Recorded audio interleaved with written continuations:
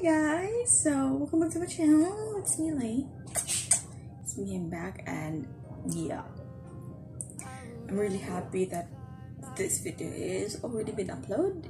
You're probably going to see this after me blabbing things about, but yeah, after like roughly 4 to 5 months of postponing and yeah, I don't know,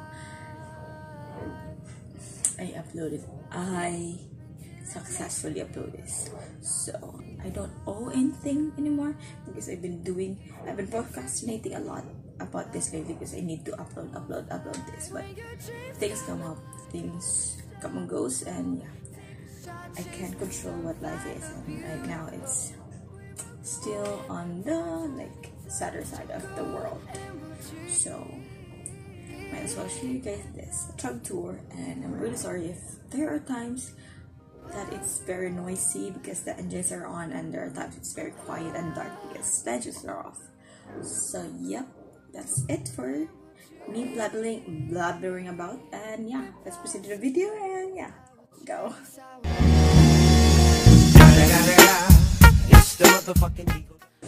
So ito yung windlass, yung proa or forward.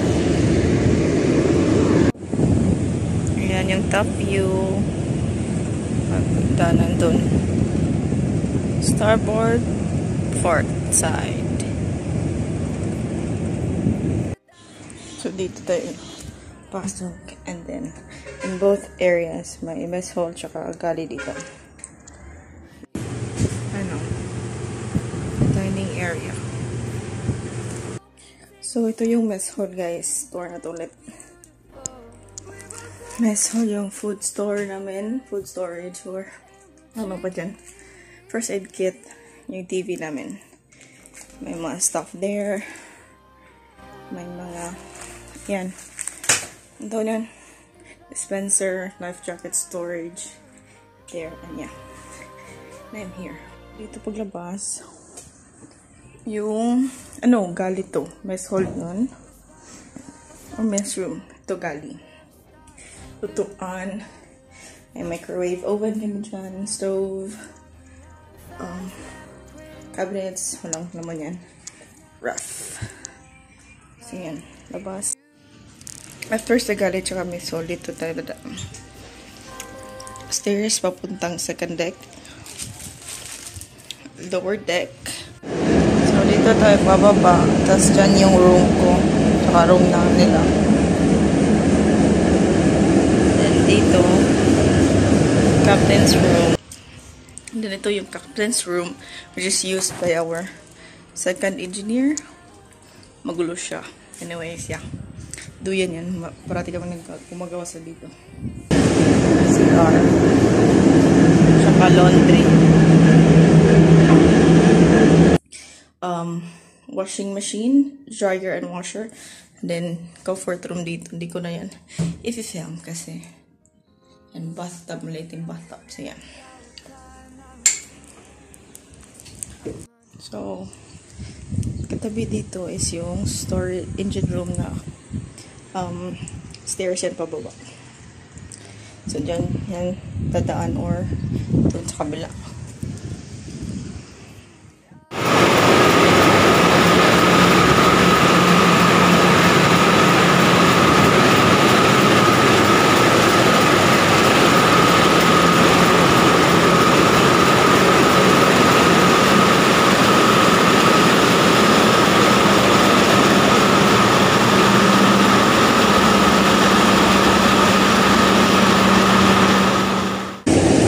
Naman sa starboard side. So baba tayo.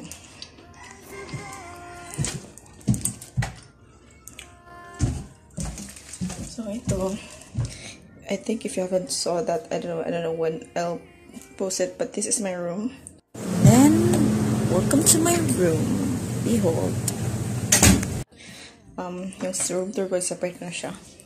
And then may, dito, rooms here. Aircon room.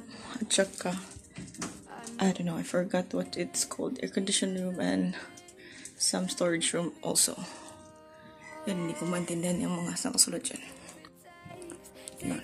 So, ito yung kamarote nila. Madilim siya kasi walang ilaw. Walang paandar. 1, 2, 3, 4 cabinets. 3, 5, 7. So, minsan may nakalatag dito na kama. So, dyan. Hindi lima. So, ito yun when the engines are on. O, diba yan siya?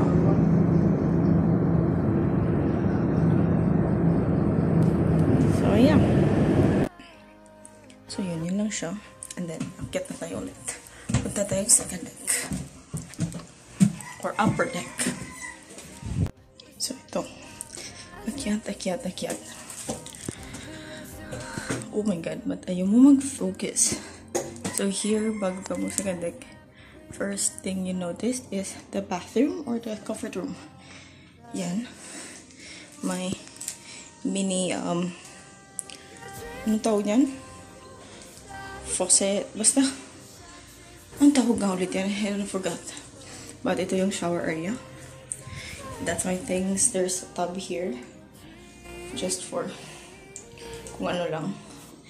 In case ay storage ng water. Then yan.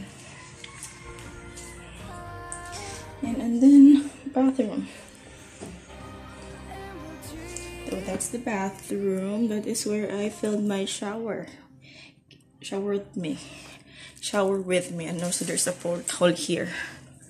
Just in case.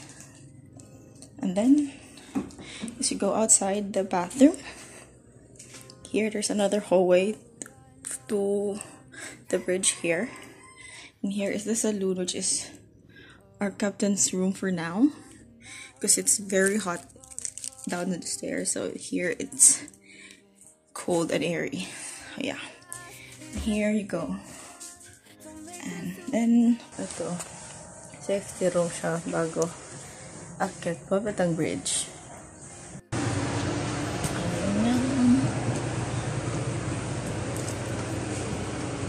So, dito na tayo sa bridge.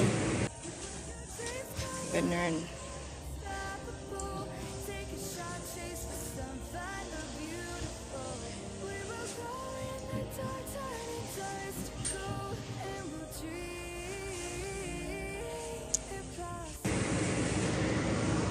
Ito yung look ng bridge at saka ito yung view from the back of the bridge. So yan, plotting table pero may mga gamit ng pasensya na. But yeah. Electronics. The radar there. Tinabuhan kasi mainit. AIS yan. Like this. VHF. At anong anik-anik. Ganyan.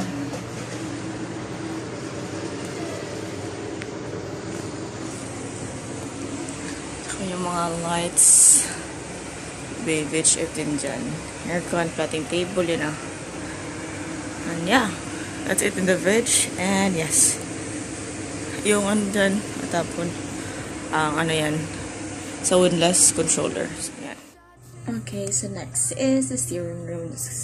Again, this one, it's different because the engines are off and it's very silent and it's very dark.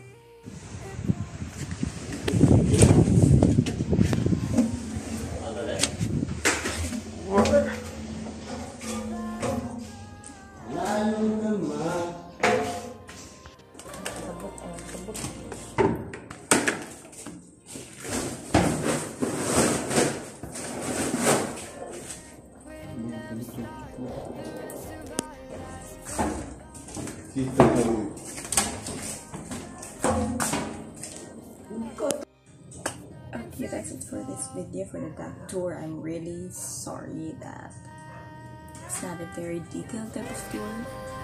I tried, but I'm shy. So yeah, might as well just stick to it like this. And I'm really sorry that it took a lot of time when the content is just that. I'm really sorry, but bear with me. I'm really sorry. I'm still a newbie. I know it's been a year since I started vlogging or started video YouTube, so still bear with me. And yeah, that's it for this video, and thank you guys for watching. See you all next week. Bye. Here we go again.